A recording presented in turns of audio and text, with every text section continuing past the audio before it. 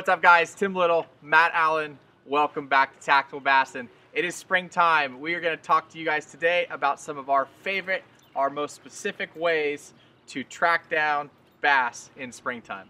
You know, guys, we've already talked to you about where bass go in the spring. We've already shown you the moves that they make out of the main lake into the pockets to ultimately spawn, but we did not talk about the specific baits, our favorite baits, for quickly locating and targeting and catching those fish. So we're going to run you through our specific choices, my favorites, Tim's favorites, for when you're looking for those fish, running those key features, trying to locate the fish as they transition to the spawn, the baits that we use to get that done. The first one for me is a jerkbait. Hands down, that is my #1 springtime bait to cover water. We've already done jerkbait videos. We've already explained 10 different times why it's such a powerful bait, how it causes fish to react, to lash out. But this is prime time. Springtime is prime time to cover water with that jerkbait. You can fish it incredibly fast, and then when you get that first bite, you can really slow down and slow fish it.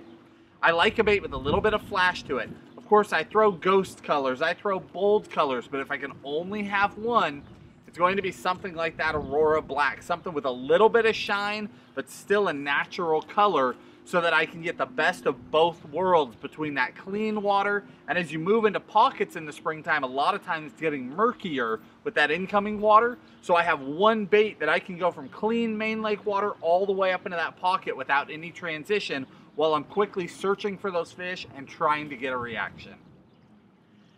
Yeah, my go-to bait for those same circumstances is going to be a small glide bait. You guys have heard us talk about the 168 for years. My absolute favorite is a light trout. It doesn't look like a trout. It doesn't look like anything. It's just a good fish catching color. They just eat it. But for the same reasons, you're looking for these fish, either pre-spawn, post-spawn, just springtime, right? You're trying to figure out where these schools are at. The drawing power of a glide bait is like nothing else, really. Right. And you can slow down. You know, Matt, he's fishing the rip bait fast. You can crank this fast. You can slow down. You can twitch. You can make it reactive just like the rip bait. But for me, the glide bait seems to have more drawing power. And even if they don't eat the bait, they tell you where they're at.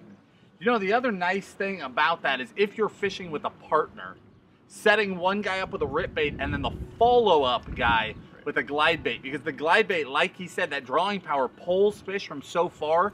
You come through with a rip bait and you can get fast reaction bites out of little fish, out of big fish, but you follow that up with a glide, and those fish that never even showed themselves on the rip bait will rise up. Whether they bite or not, they show up, and now you know where your fish are at, and you can begin to target them.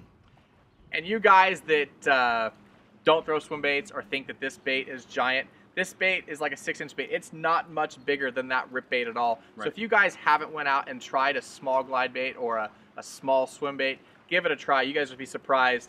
2-pounders, 1-pounders will eat this. 10-pounders, 12-pounders will eat this. Right.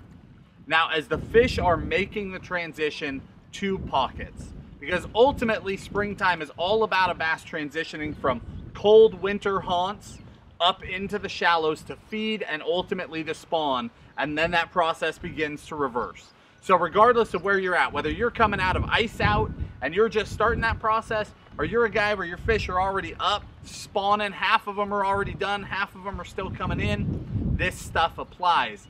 My second bait is going to be a square bill. And specifically, again, if I only had one, it's going to be a craw, a red square bill. Brighter the red, the better. If you're throwing Lucky Craft, something like spring craw. If you're throwing River to Sea, this is a biggie. I honestly don't remember the name of this color, but I have a ton of them. That's a Tackle Warehouse exclusive, I believe. Anyways, we'll link to all that We'll stuff link down to the below. exact colors. But that craw square bill, you can fish it so hard, so aggressive, almost like a jerkbait, where you burn and pause next to cover. Burn, burn, burn, pause. Burn, burn, burn, pause. This bait's got a loud rattle in it. If you've got that murky water, it'll still pull those fish up to it. If you've got clean water, there is just something about that red craw color in the springtime that just gets that core angry reaction out of a fish. If I could only have one, that's where I'm going. And that will work all the way into the dead backs of the pockets right as the fish transition into the spawn. Yeah, the keys to all these baits is moving quickly. You want to be covering water. You got to figure out where these fish are going. So that's why we picked all reaction baits. I guess we'll talk about finesse in a little bit. Yeah, but yeah. My next one is going to be the A-rig. You know, chuck in wine, just cover water, and the fish are going to show themselves to you. We've done a lot of A-rig videos in the past. I think Matt just shot one completely in-depth, how to rig them, everything, blades, when not to throw blades. But an A-rig, you get on the bank and you just put that trolling motor on, I don't know, 7 or 8, almost high, and just cover water and burn bank, and you will find those schools of fish on the A-rig. Again, guys, this is all about finding those fish as fast as possible, because most guys don't have 7 days a week to be on the water. You already watched YouTube videos, you know the idea, you know where the fish should be. Now you've got your 1 day to get out there. You don't want to spend 3/4 of it trying to get the first bite. So these are those baits where you can run the patterns very, very quickly. When you get that first bite, you wonder, you know, is this a fluke? Is this not a fluke? But when you get that second bite, it's go time. You're on a pattern and you can replicate it. Now, if you go to replicate it and it doesn't work, go back to that first school and it's time to slow down. Or if you have these conditions, it was nice, it was sunny, 75 degrees. All of a sudden you've got a storm front rolling in, it's time to slow down. And the two ways that we'll do that, because again, this is about getting on fish and catching them fast. The two things that I'll turn to is either the drop shot or a shaky head, either one, and it's either going to be a little tiny finesse worm or a small creature bait. Those are my two confidence baits to slow down in the spring. Now granted, when we're talking about fishing fast, you could be catching these fish on a chatterbait, a spinnerbait, a lipless crankbait. There are all sorts of different things that you could be throwing. And when we're talking about slow fishing, you could be throwing a tube, a Ned rig, a lizard. I mean, there's so many different baits. But what we're talking about today is literally the specific baits that we throw. This is what we turn to. We turn to a creature bait when we're on that pattern and it starts shutting down for whatever reason. Either we thought we were on a pattern and we can't replicate it, but we have a school, or conditions like this are rolling in on top of us. It's all falling apart. Those fish are shutting down. We go to either that little creature bait on that shaky head, try and get those fish going.